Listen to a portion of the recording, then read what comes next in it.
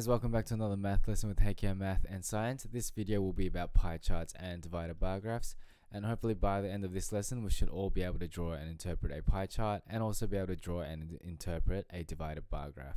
So let's take a minute to pause this video here and write the learning intentions and success criteria down into our exercise books. Alright, so let's start the lesson off by having a look at what these two charts or graphs are. So on the left we have the pie chart and on the right we have the divided bar graph. So a pie chart, as we can see on the left, consists of a circle divided into different sectors where the size of each sector indicates the proportion occupied for that category. The reason why it's called a pie chart is because it kind of looks like a pie split up into different pieces. On the right, the divided bar graph. A divided bar graph is a rectangle divided into different rectangles or bars where the size of each rectangle indicates the proportion of each category. So the key thing for both of these graphs or charts is the size of each section here. So if you have a look at both of them, it's pretty clear that sport is what this person enjoys doing, and internet is what they spend the least time on. So let's have a go at a quick activity just to get a deep understanding of what pie charts are. So we have Rania, Christina, and Ralph here. They are asked to record how they spend their time after school, and they draw the following graph. So Rania is on the left, Christina in the middle, and Ralph on the right. So let's take a minute in our exercise books to write, based on these graphs, a short description about each of the students in a few sentences. Remember, this will be uploaded onto Compass and we'll be checking as well, so please make sure you do this. And also justify your description, so that pretty much means give a reason why you gave that description for each of these students. So let's just pause the video here and just take a couple of minutes to write a description about each of these students there. Alright, so now that we know how to read and interpret a bar graph or pie chart, let's go through the key ideas of how to draw each one of these. So the first point is to calculate the size of each section of the graph, divide the value in a given category by the sum of all the category values, and this gives the category's proportion or fraction. So for a pie chart, we'll multiply each category's population or fraction by 360 degrees and draw a sector of that size. That's because in a circle 360 is the total.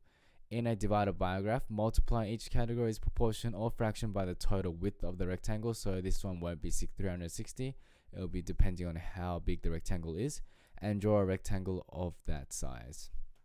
Alright, so this will all make a bit more sense in the next few slides when we go through a couple of example questions. So let's have a go at this first one on the next slide. It says, on a particular Sunday, Sanjay measures the number of hours he spends on different activities. Represent the table as A, a pie chart, and B, a divided bar graph. So let's start with the pie chart on the left here.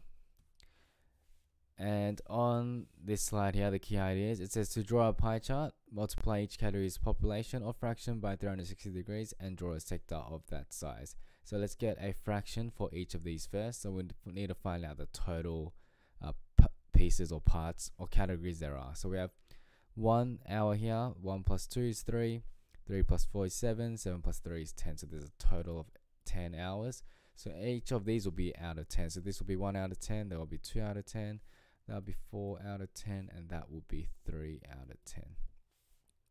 So if you look at this method here, we will get the fraction. Let's start with that, 1 out of 10, and we will multiply it by 360 degrees. So we have 1 out of 10 times 360 over 1, and that will give us 36 degrees. So if we're drawing a pie chart, this for television, the sector that would be 36 degrees. So if you're drawing that accurately, you will get a protractor and draw a 36 degree piece right there.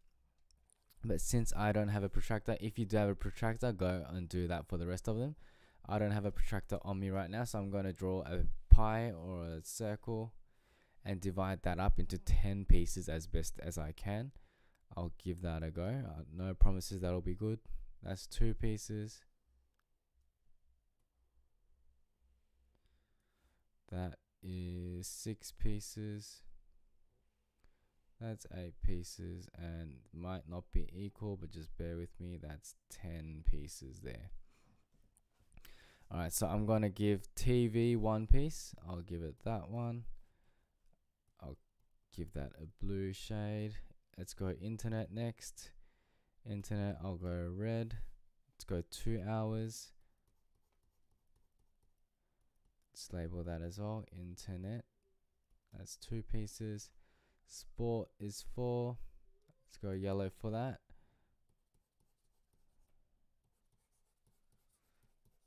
That's sport. And homework is 3. I'll give that another color. Let's go purple. That is homework. So this is roughly a very rough sketch of what your pie chart should look like. Alright, so now let's have a go at part B here, and that's how to draw a divided bar graph. So let's have a look at how to draw one again. And it says to draw a divided bar graph, multiply each category's proportion or fraction by the total width of the rectangle and draw a rectangle of that size. So let's say the total width is going to be 10 centimeters. So we would need to multiply that by 10 centimeters to get the length of each individual length of the box. So we have 1 over 10 times 10 over 1. If you work that out, that will just give you 1 centimeter. So each category or each box length will be 1 centimeter. So if you want to be accurate, let's get a ruler and draw out television as 1 centimeter, internet as 2 centimeters, sport as 4 centimeters, and homework as 3 centimeters. I don't have a ruler on me at the moment. Well, I can't draw my screen with a ruler, so I'll divide this up into 10 boxes. But please do use a ruler if you have one. That's 2, 4, 5, 6, 7, 8, 9, and 10. Alright, now let's go with the same color scheme again. TV blue. That is TV there. Internet was red. Internet takes up 2. Sport was yellow. Sport took up 4. And homework was purple.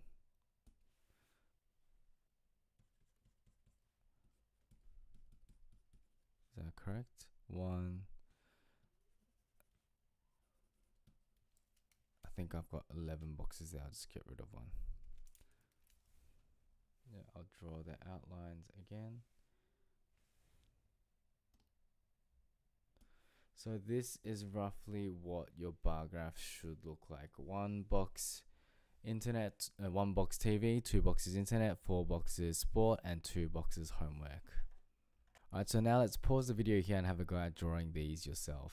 Alright, welcome back guys. Now let's go through this one together. So let's start with a pie chart. So for both of these, the first step is to find out the total number of pieces it has.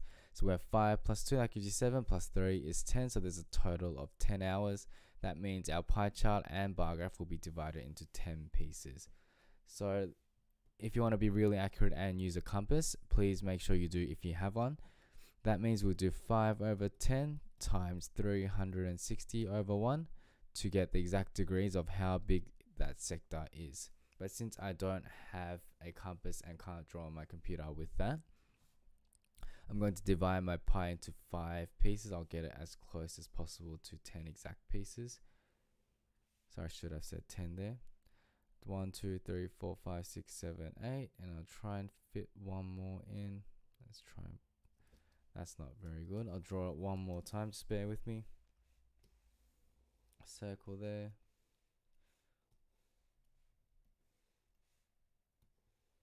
That's 8. I'll just add one there to make 10. Alright, I'll start entertainment with blue. That's 2, 3, 4, 5. Entertainment, I'll just write E. Sport, let's go yellow. Sport was 2. And homework was 3. Let's go purple. Give yourself a tick if you got that one correct. And let's go to question C. I'll just keep drawing in purple. So for this case, let's just say it's 10 centimeters long again. Once again, you do, for entertainment, you will do 5 over 10 times 10 over 1.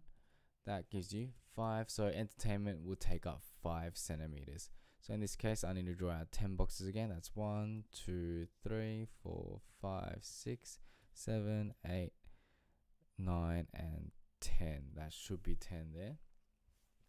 So let's go entertainment as 5. 1, 2, 3, 4, 5. E for entertainment. Sport was 2. Sport, let's go red. 2 for sport. Just put an S there. And homework, there was 3. Let's go green this time. And that's homework. So if you got a bar chart that looks something like this, give yourself a tick. Alright, so that brings us to the end of this statistics lesson. Hopefully by now you guys all know and can draw and interpret a pie chart, and also can draw and interpret a divided bar graph. So once again, thank you guys for watching, and I'll see you guys all back online.